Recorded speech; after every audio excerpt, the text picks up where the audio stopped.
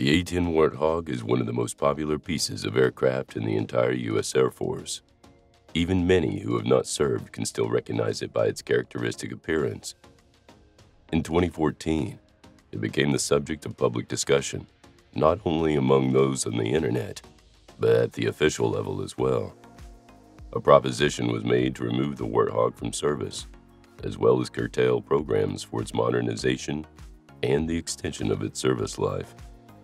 As a result, both the military and politicians concluded to leave the attack aircraft in the Air Force's arsenal until at least 2030, 2035-ish.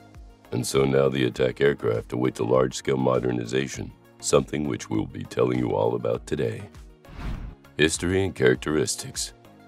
The A-10 Thunderbolt was designed during the Cold War, primarily to take part in one prospective battle that would decide who controlled Europe should the USSR attack.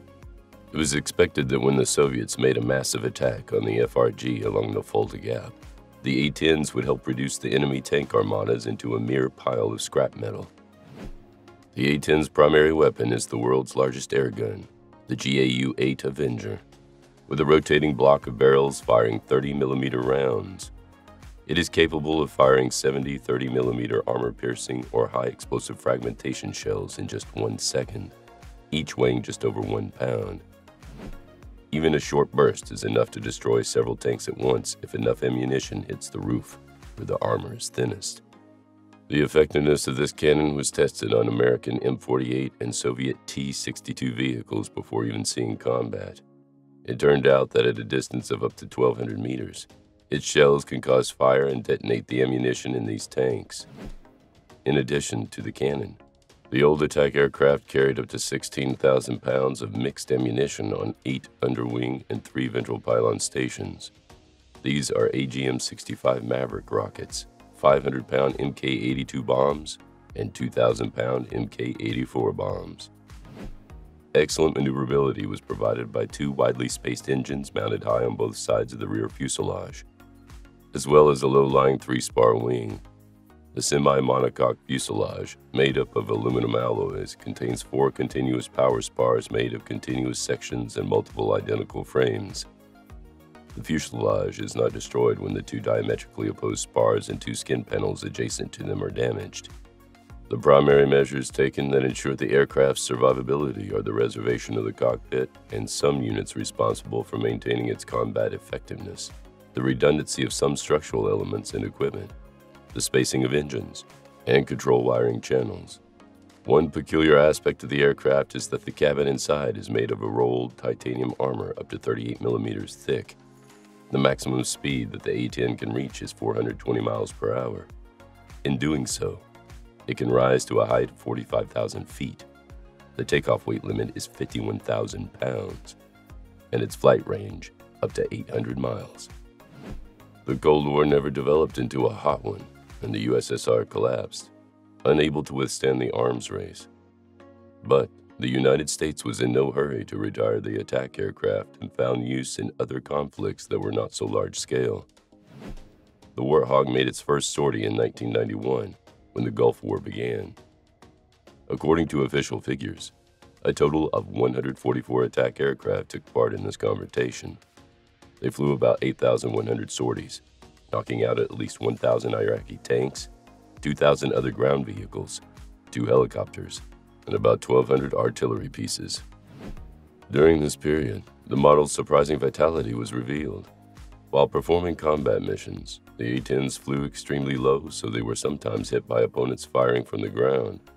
But the Warthogs invariably returned to base even with severe wing damage.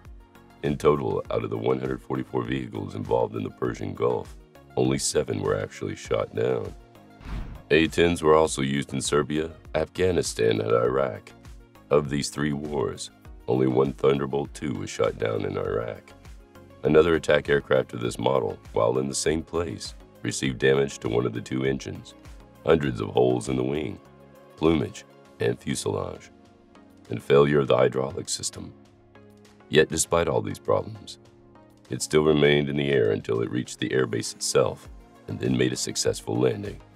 In Iraq, one of the main drawbacks of the A-10 did show itself clearly when it was used on the battlefield. the risk that U.S. and Allied ground forces would be exposed to friendly fire greatly increased. According to its purpose, this attack aircraft was supposed to destroy ground targets that were on the battlefield very close to the American infantry and equipment. In such a situation, not having at the time more advanced guidance and target recognition instruments, the Thunderbolt II caused damage to friendly formations on several occasions. It's worth noting that this was one of the key arguments of those who supported removing the Warthog from service. The A-10 attack aircraft in 2022, goals and results of modernization. The modification of the A-10C has become one of the largest model updates in recent decades.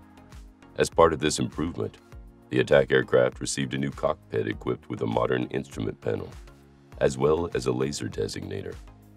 And after a discussion in 2014 regarding the decommissioning of the aircraft ended with a decision to instead extend its service, the A-10 equipment was supplemented with many other useful innovations. First of all, the already excellent survivability of the device was further increased. It was equipped with high-precision weapons capable of hitting targets from long distances. Taking into account the new technological capabilities of the Warthog, improved combat tactics have since been developed, based on which the attack aircraft can now more effectively execute combat missions in conditions where there is minimal support, operating at medium and low altitudes, at night, striking all kinds of ground targets with ARG-20 missiles. Additionally, the specialists working on the new modification attempted to minimize the likelihood of an attack aircraft unintentionally hitting friendly positions in future operations. Now the Thunderbolt II has more accurate guidance technologies, modern communication and positioning systems. During future sorties, forward air traffic controllers on the ground will transmit encrypted real-time data to the A-10 on the location of friendly troops to whom the attack aircraft provides air support. Back in 2017, the LARS V-12 airborne rescue system was installed on all Warthogs, thanks to which it became much easier for aircraft to coordinate their actions with personnel on the ground, whether they were rescue teams or pilots of downed vehicles evacuated by them. The attack aircraft's weapons arsenal has since become even more formidable too. Nowadays, it can unleash a deadly barrage of Hydra 70 missiles on the enemy, which, thanks to the integration of the AGR-20 APKWS system, have now become precision-guided munitions. With the help of a GPS-based JDAM kit, it was possible to make all-weather corrected or so-called smart bombs out of previously free-falling bombs. It can also now be armed with guided precision bombs GVU-39 SDBs. Another important point, in just one single flight over the enemy, the A-10 is able to accurately strike not one, but several targets at once, while simultaneously using weapons of different types. Aiming at objects is now carried out by pressing a single button, while previously this action required much more concentration and time. If the pilot, while aiming at targets, wishes to select the 500-pound GBU-38 bombs or the 2,000-pound GBU-31 bombs, then the onboard system will predict whether it will be possible to destroy all the added objects in one run, or if it will need to return to do another one.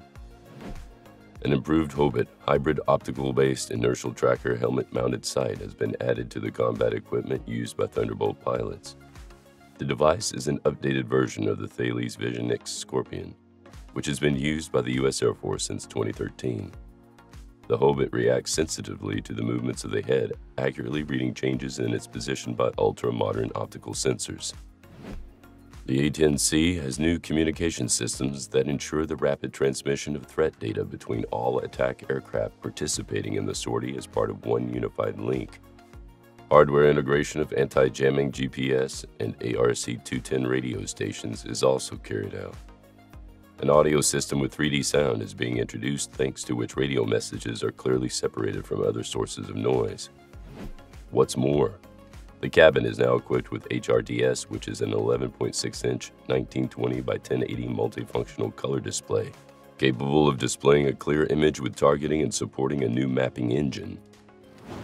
Summing it all up, the A-10 attack aircraft has a rich history, and for many Americans, it's one of the U.S. Armed Forces' symbols of power. This is why people really pushed for it to remain in service, rooting, as it were, for their favorite player in this competition.